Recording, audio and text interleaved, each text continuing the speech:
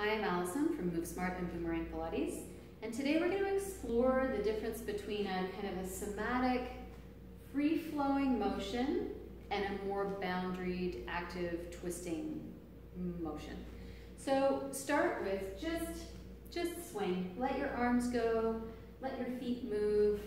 If I just say twist from side to side, what does your body create? What does your body provide, and how does it feel? For some people, this feels amazing. For some people, it does not feel amazing. It feels too almost floppy and disconnected. So if it feels floppy and disconnected for you, imagine wrapping like a hug of a wrapping around each of your joints. Might make your movement a bit smaller, but see if it makes it easier or smoother or feel safer or more welcoming to move in this easy, swingy fashion. For some people it feels fantastic, and there's absolutely no need to change anything. It's just a really lovely, nutritious, sustainable, soul cell feeding motion. And then bring your legs together. They don't need to be like super together, they can be hip distance apart.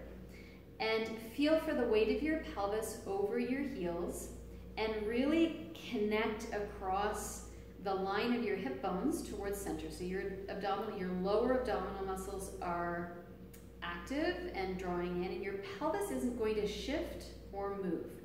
Fold your hands over your chest, and this time as you twist from side to side, you want to keep your legs like pillars. You want to keep that same idea of wrapping around the outsides of your hips, wrapping your hip bones into center, so that your movement is only happening in the twist, and there's no other component to the motion.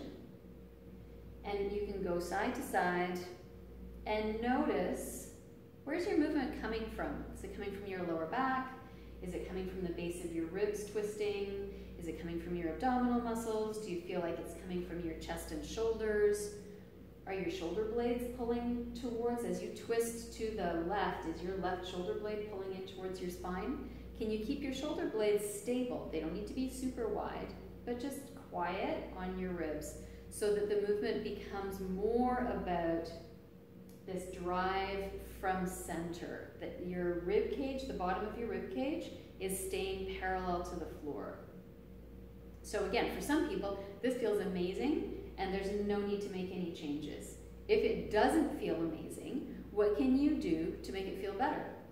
Can you notice, does it feel incomplete? Does it feel restricted or restrictive? Is it physically uncomfortable? Or is it just mentally uncomfortable? Like it doesn't feel, if you're used to doing bigger movements, does it just feel like there's not enough to it? In which case, can you bring your brain in to really appreciate the subtlety and the beauty of those individual movements of your various joints? Can you imagine those joints getting a little massage of olive oil into them? If you tend to be really kind of tight and stiff in your movements, it might be helpful to use an image that just allows these little motions to feel more juicy and pliable. And it might be that this just doesn't feel exciting enough for you.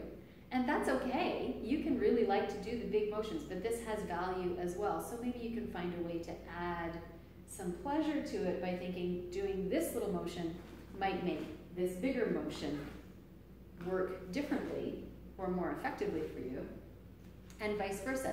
If this is your favorite, getting a little big spontaneous movement with some momentum and some flow is going to make this more boundaried motion work better for you as well.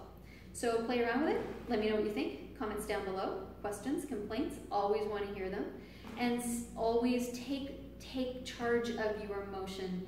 Take ownership of how you feel about it. If one thing doesn't feel right, play around with it. See what you can do to make it feel better and to serve you better, because more motion is always better than not as much motion. See you next time.